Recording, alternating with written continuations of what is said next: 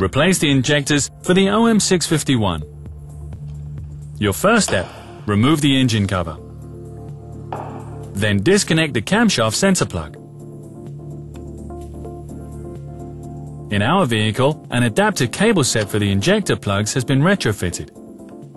Set this aside for the time being. Unclip the brackets.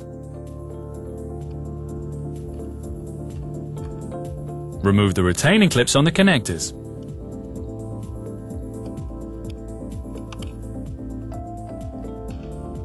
Then disconnect the connectors.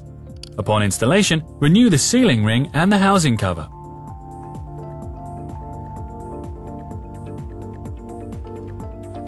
Then place the adapter cable to one side.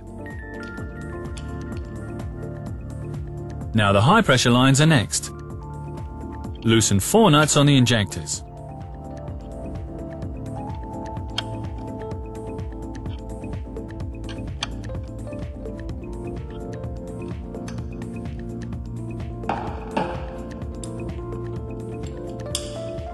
And then use a suitable tool to undo the nuts on the rail.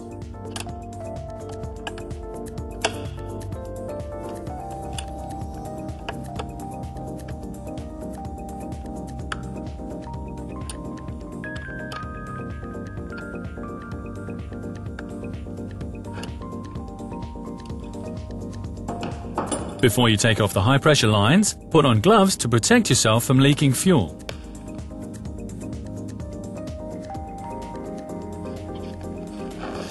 Now take off the high pressure lines.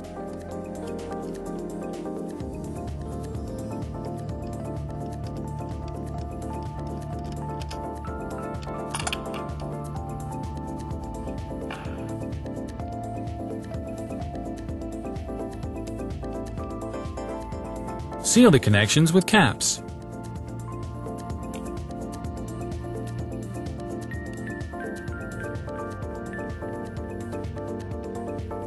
After you've removed the other lines, you can begin with the removal of the injectors. Loosen the screw and pull it out a bit. Now you can use the screw to lever the injector from the well. Alternatively, you can use a 3/4 inch Torx 40 bit with an extension. Now check if the threaded insert used for the expansion bolt is in the correct position, below the cast edge and below the 2 punch marks. Remove the other 3 injectors. Number the injectors with the corresponding cylinders.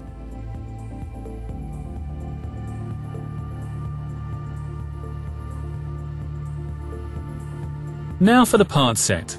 It's available in EPC from the 4th quarter of 2011. The kit includes the injectors,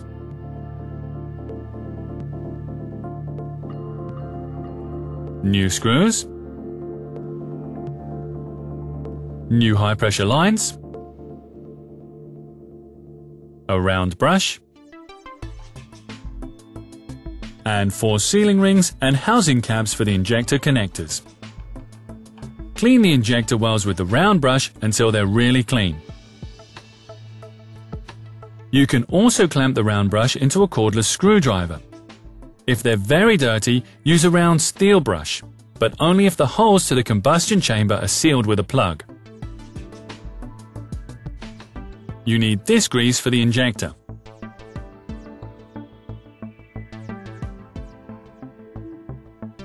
Use the special grease from the hex nut to just above the green seal. The contact surface of the copper sealing ring must remain free of grease.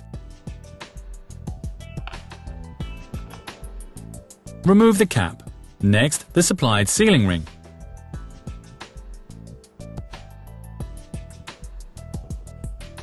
Then insert the injector along with the clamping bracket.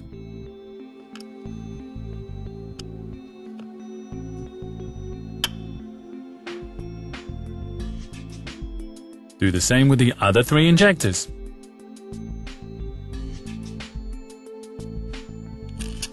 Put the screw loosely in place.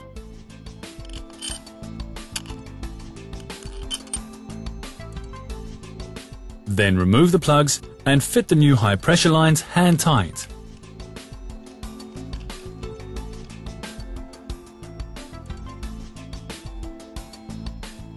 Make sure that the black markings on the high pressure lines on cylinder 3 and 4 are mounted in the direction of the rail.